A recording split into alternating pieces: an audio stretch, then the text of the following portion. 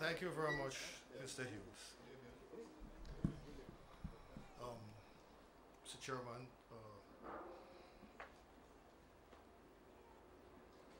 Honorable Minister, CEO, panelists, ladies and gentlemen, good afternoon.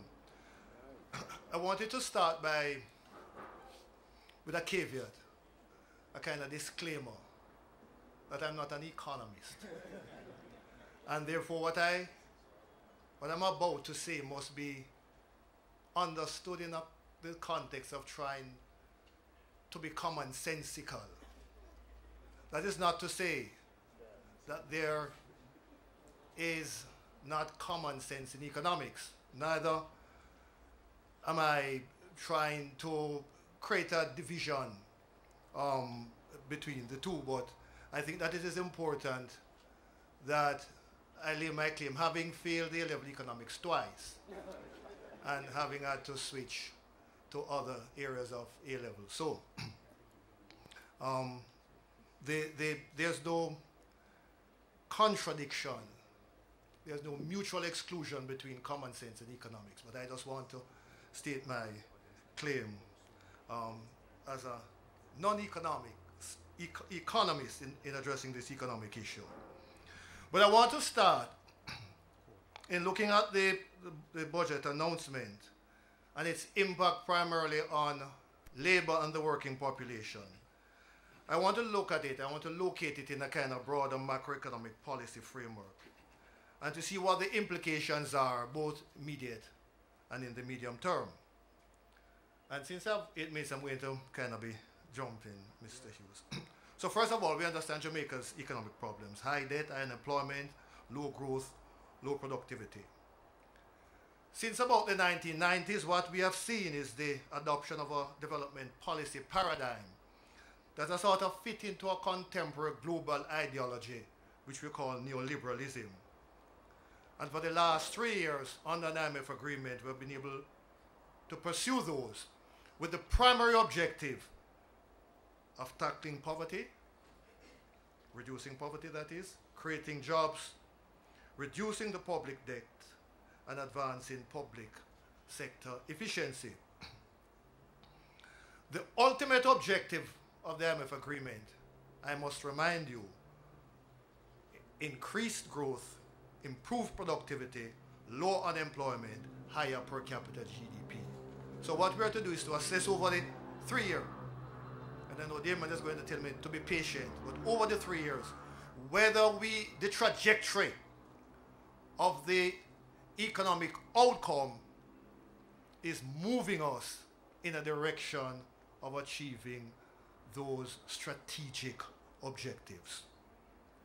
And I don't have time to get into all of that today, but that is something that we need to do. But the second important thing is that we place an emphasis, and quite rightly so, on growth. But we too often, for years, and it's not only a problem here in Jamaica, it's a problem in Latin America, which they have recognized and attempt to correct, that there's this dichotomy between economic growth and social equity. So what we have done is that we make much of the growth of the 1960s. Started in the 1950s under Norman Manley, proceeded in the 1960s, and understandably not in an economy that has just got independence with all those opportunities, the growth was almost a given. But what we fail to balance that with is the fact that unemployment doubled, poverty doubled, the social gaps widened. And those are factors which we too often don't give a pride of place and primacy of place in terms of understanding the economics at hand. So what was important for me was that the minister attempted to frame his budget presentation within the context of productivity improvement, economic growth, and job creation, and quite rightly linked the tax reform to these objectives. But from a worker's perspective, while that is good, the question is it sufficient? What we have seen and we have heard certainly both from the World Bank and the IMF, is that the Jamaican economy is beginning, the reform program is beginning to bear fruit. That the reform measures have improved the environment for the private sector and have started to restore confidence. That we have moved up in terms of doing business ranking, and that our NIR has moved up, and that our GDP per capita has fallen. Even though our nominal debt is rising, we're still borrowing. We expect that, certainly by the World Bank's own forecast, to see accelerated growth of somewhere in the region of 1.2 to 2% over the next 2 to 3 years. But when we look at all of that, the social equation, the social issues, which are an important part of not growth, but importantly development and prosperity, that they are not at all convincing in terms of the direction in which they are moving. A 2011 IMF report, for example, said that poverty, unemployment, and inequality in Jamaica rank among the worst in the Americas. We have the second highest unemployment rate, and at that time it was 11.8%. The fourth highest poverty rate, and the second worst among 23 countries in terms of unequal distribution of income. So that when we examine the Jamaican economy, on the one hand, and we commend and accept the need that those social indicators need to be moving in the right direction. But equally importantly, the question of social equity, the social well-being of the Jamaican people must be taken into account in order to create that balance. And it is what the IMF program has prescribed as its primary objectives. So that Latin America and the Caribbean, for example, speak of the need to take into account people's perception of economic growth and development. 68% of the Jamaican people canvassed last year says that, in August last year, says that the economy is moving in the wrong direction. That is not something that one can ignore. The unemployment rate now stands at roughly about 13.5%. Real wages have declined over the last 8 years. Poverty rate is in excess of 20%. But nevertheless, the economy is said to be doing well.